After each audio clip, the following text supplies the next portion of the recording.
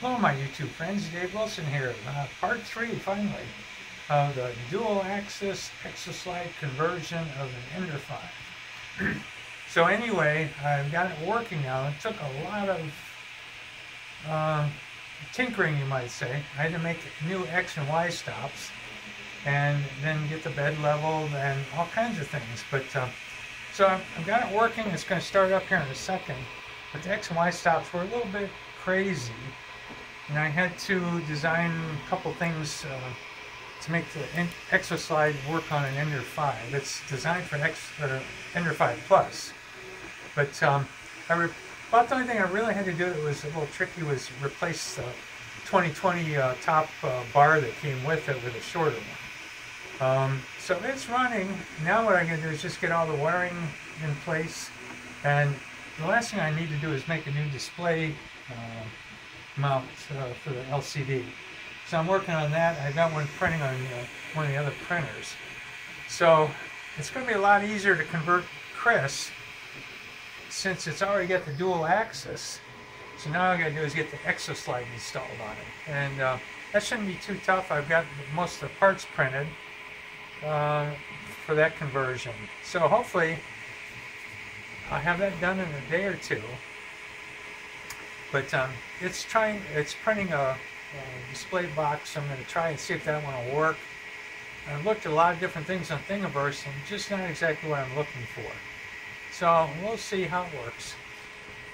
But it took a while to get everything centered. That's where I had to redesign the X and Y end stops. I just didn't have enough range, so I had to keep tinkering with those. I'm pretty happy now with the way it's printing a 200 by 200 test grid from TH3D. And it's coming out pretty well right in the center. Equally distanced from front to back and side to side.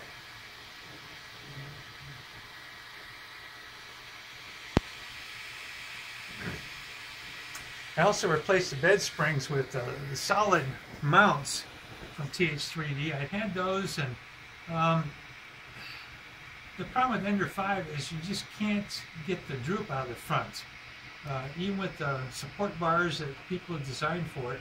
So with the dual Z axis, I can get the bed pretty doggone level now.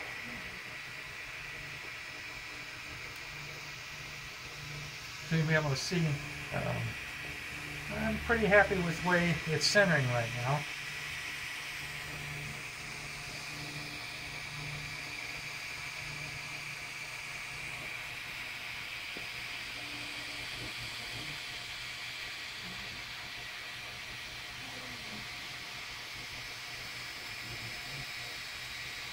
I'd be curious if anybody's interested in any of the details on this. I can make a Thingiverse entry, but you know, unless somebody wants it, I'm not sure how quickly I'll do that.